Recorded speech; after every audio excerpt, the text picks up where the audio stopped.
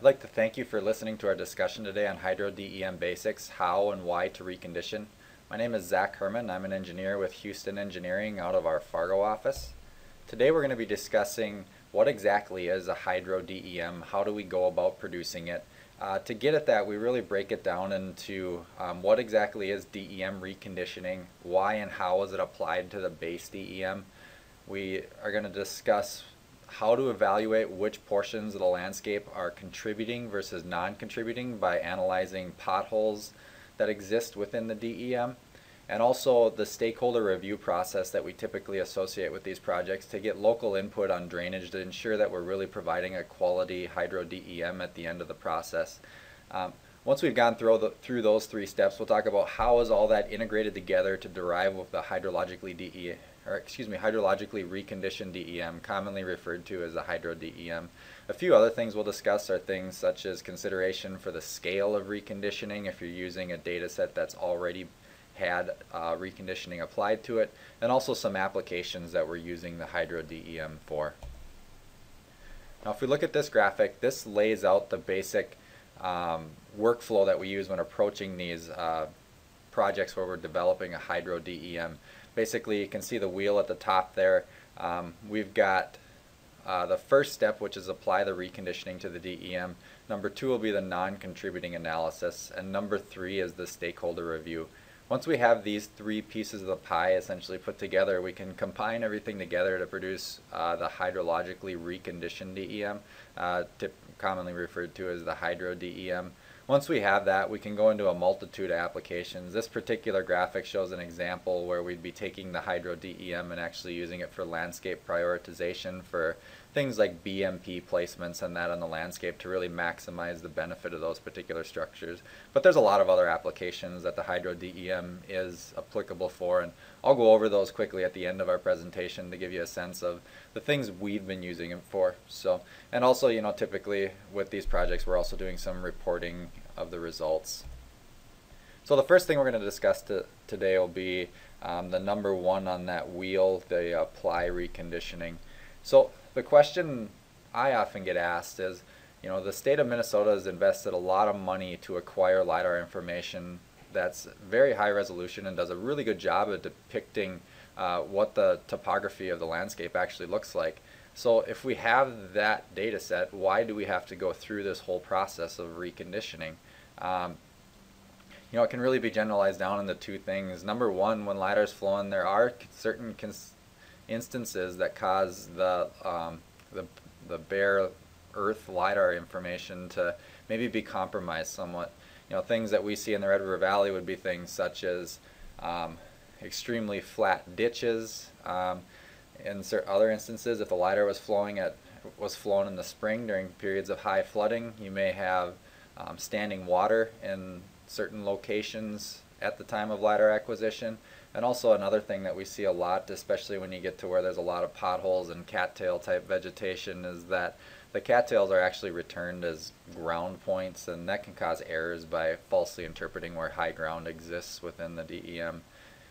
The other big factor, and this is more of a universal factor that you see regardless of what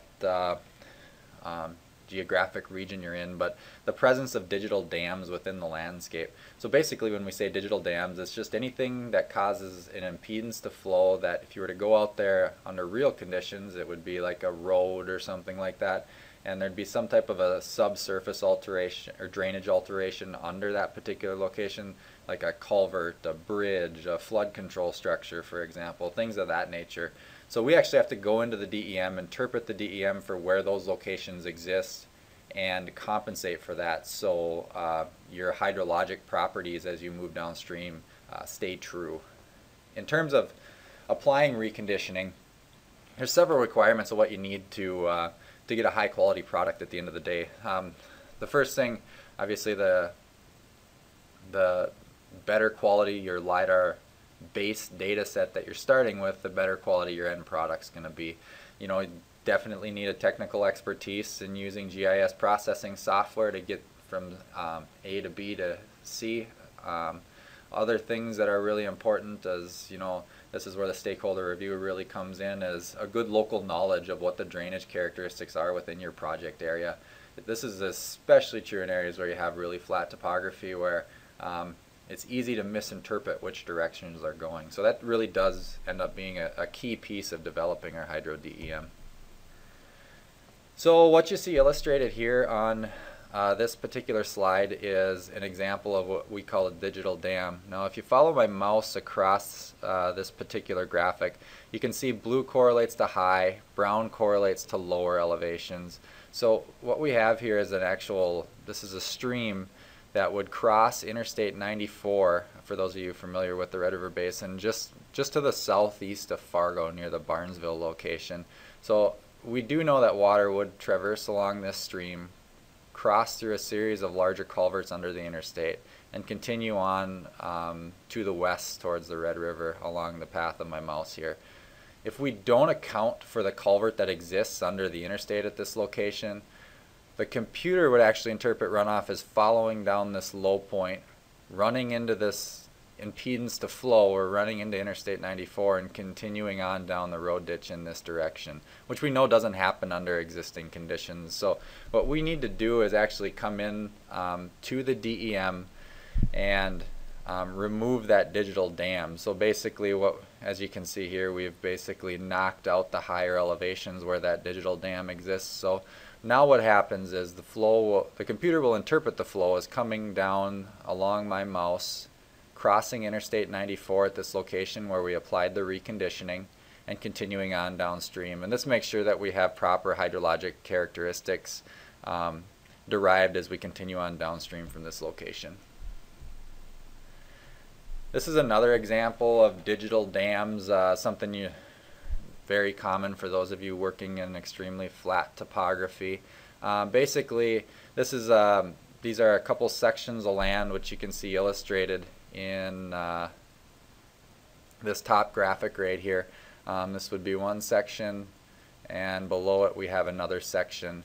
And the topography is so flat such that the highest ground adjacent to these sections is actually the roadways themselves. So we do know that culverts exist. There's a culvert that exists at this location. You can see a blow up at the bottom of the slide here of that location. But if you don't account for that culvert, what happens is you get like this waffle effect across the landscape. Now you can see over here in this filled DEM graphic where all of these were actually filled up until you reach the lowest point in elevation along the road. So when that happens, you know, what's referred to as your flow accumulation then produces something that looks like this red in where my mouse is here, until it reaches a point that it can actually break out of that section. And the lowest point in the road, as you can see, actually exists where my mouse is at right here. So that's the elevation that flow would actually break out and continue on downstream. Now if we look at the topographic information, we can see that there's definitely a drainage system that exists right here, and there should be a culvert accounted for at that location. So if we were to put a culvert in here, that would compensate for that, and flow would then begin to reflect the true hydrologic characteristics that exist within this field, reach this outlet point, and continue on downstream into the river system and continue on to the north. But again, without accounting for that, then we get a lot of errors, not only within this section, but also how flow accumulates for the river system further downstream.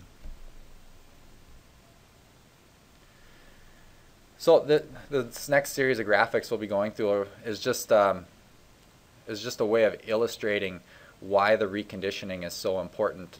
Again, this is actually adjacent to the location we had just previously looked at along Interstate 94, where we have a waterway.